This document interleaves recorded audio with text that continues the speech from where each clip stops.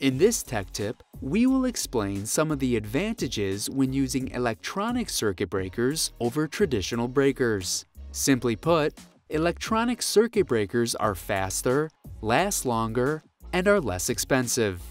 Traditional miniature circuit breakers are very common but come with a few key disadvantages. These breakers have a bimetallic strip which tends to deform easily under high temperatures, causing a reduction in the breaker's current capacity.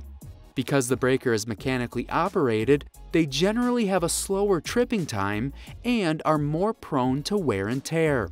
This becomes expensive long term.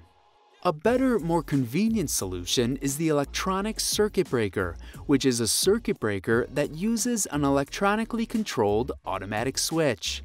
It does not rely on electromagnetic coils, thermal strips, or mechanical components to work. Advantages of electronic circuit breakers compared to traditional breakers are that they can be designed to trip at small overloads and they do not react to inrush currents.